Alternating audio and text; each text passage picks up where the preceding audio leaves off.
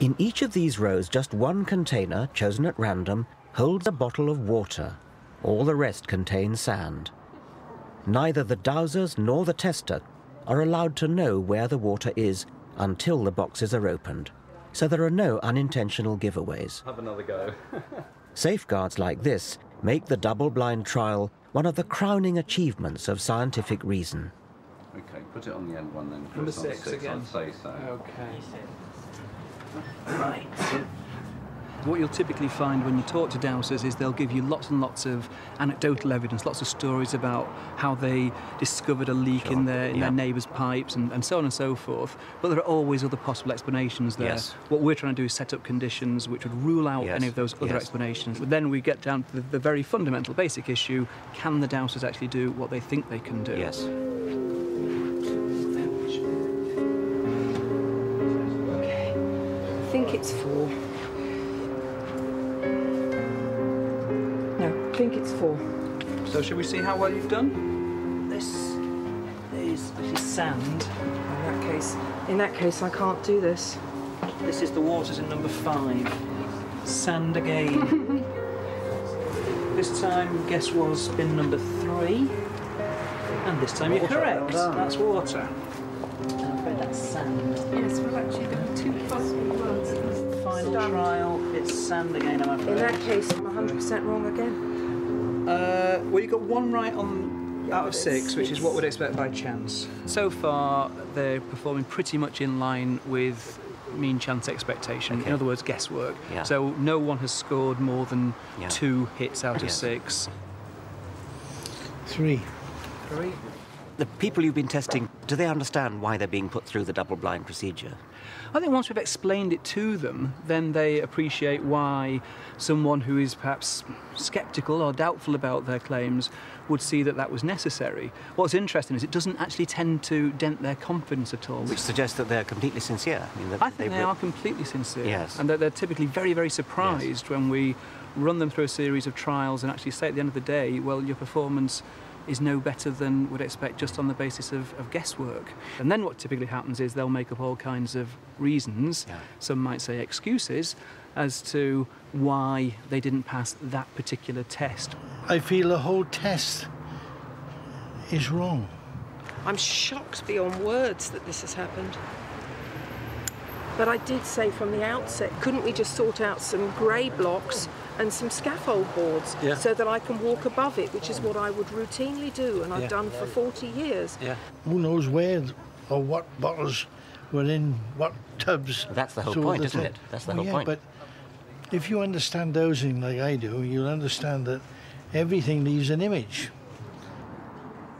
This state of denial is extraordinary. Even when confronted with hard fact, these dowsers prefer not to face up to truth, but retain their delusion.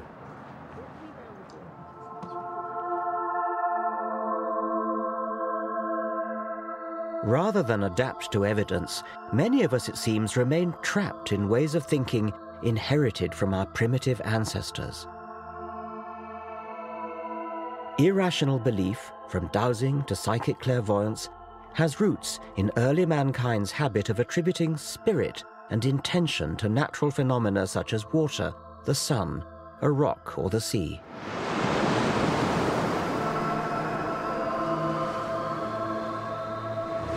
The sea has often been thought to be a malevolent force actively out to get you. In 480 BC, King Xerxes of the Persians built a pontoon bridge across the Hellespont, and a rough sea came and wrecked it. And King Xerxes was so furious that he sentenced the sea to 300 lashes. I wonder whether there's something of King Xerxes in all of us to this day. We don't want to believe that things just happen. We want to believe that there's some kind of deliberate intention behind everything, even where inanimate objects are concerned. And perhaps that is the key to humanity's belief in the supernatural.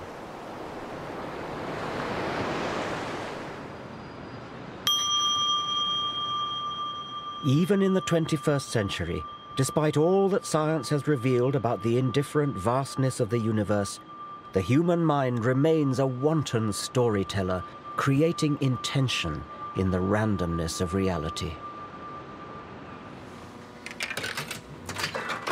The delivery of rewards by a one-armed bandit is determined at random, but many gamblers want to think that what they do can increase their chances of winning the jackpot.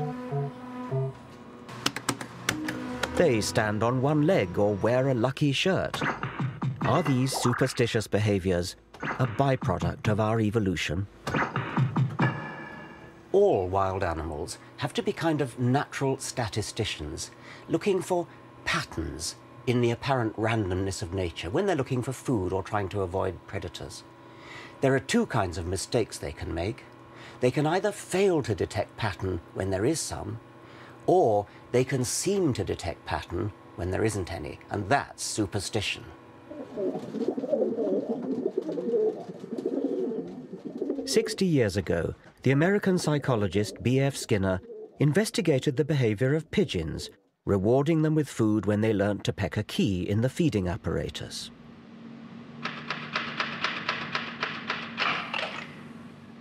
But then Skinner set the apparatus to reward the birds at random. Now the pigeons just had to sit back and wait. But that isn't what they did. Instead, the majority developed what Skinner called superstitious behavior.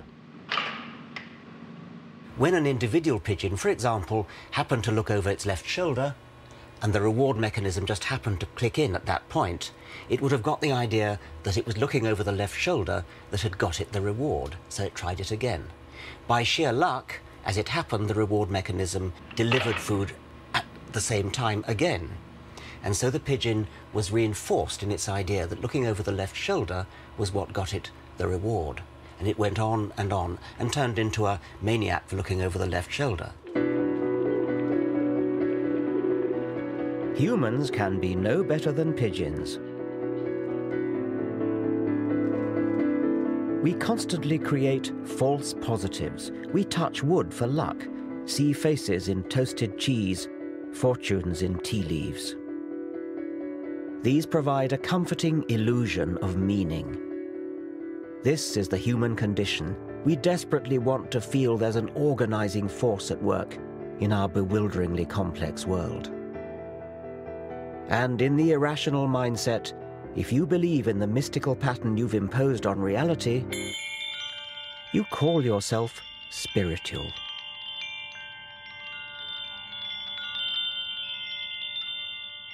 Spirituality is a prized commodity. The media tell us to respect spiritual souls and their apparently deep insights. Spiritual self-help guides do a roaring trade in the material world, outnumbering science books by 3 to 1.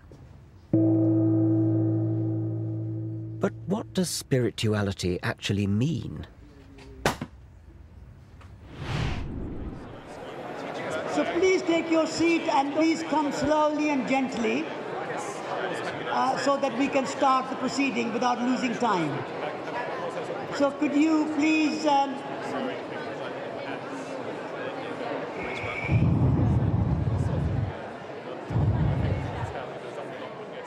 Satish